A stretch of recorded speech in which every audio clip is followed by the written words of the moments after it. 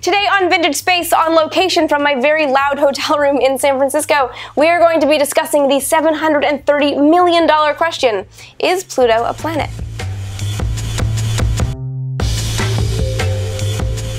So the question over Pluto's planetary status is definitely in a lot of people's minds right now because less than 2 weeks ago, the New Horizons spacecraft made a successful flyby of Pluto. The images the spacecraft has sent back so far are absolutely stunning, but more than that, they're revealing that the world is far more complex than anybody really anticipated. Not only is there a really fascinating variety of features on Pluto's surface that we're seeing, it looks younger than scientists anticipated, meaning something or some processes have been resurfacing Pluto's face over the years. Granted, we're talking on a 100 million year timescale here, not decades. So rather than discussing Pluto's status on its own, I think it's really interesting to actually look at its comparisons with other bodies in the solar system. And a great place to start is Neptune's moon Triton. We've only seen Triton once. The Voyager 2 spacecraft flew by Neptune and its moons in 1989 as part of its extended mission. Both Pluto and Triton are likely composed primarily of water ice over a rocky core. Both are slightly smaller than our own moon. These bodies both have outer layers featuring some amount of non-water ice like methane, carbon monoxide, and nitrogen. These gases are also present in the surfaces of both bodies. In both cases, the atmosphere is thought to be replenished by sublimation of this surface ice. Both surfaces look relatively young, just a few million years old, meaning both are being resurfaced by some process. And for both bodies, their atmospheres are quite rare, but they do have strong winds. There's also the link that Triton and Pluto might have come from similar places.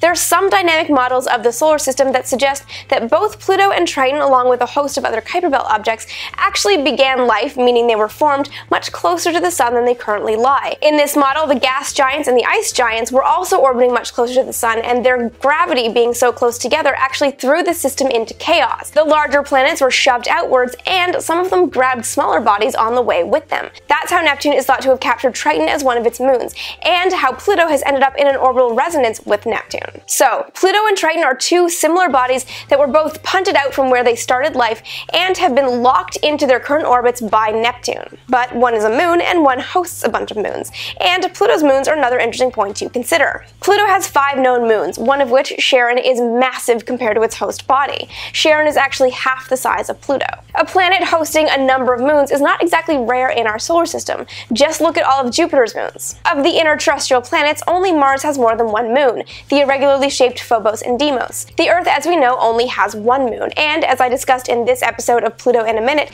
there are some really interesting comparisons between the Earth-Moon system and the Pluto-Charon system. The other 2 inner planets, being Mercury and Venus, have no moons. So consider that Pluto has 5 moons, while some of the terrestrial planets have no moons. There's also the simple fact that Pluto has very planet-like qualities. It has an atmosphere. That atmosphere has winds. It has been active in its lifetime. And the images from New Horizons are showing mountains on Pluto.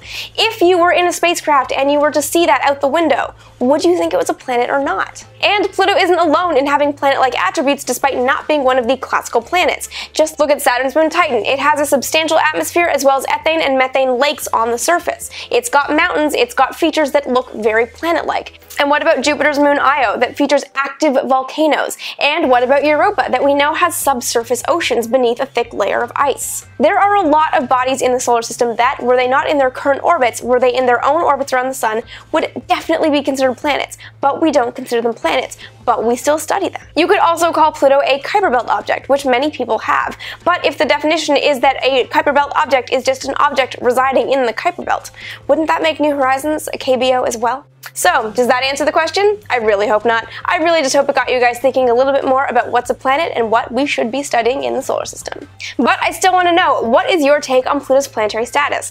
Let me know in the comments below, and if you have any questions, ideas, further thoughts on this topic, definitely leave those as well. And of course, if you've got ideas for future episodes and general questions about vintage space type stuff, leave those below as well.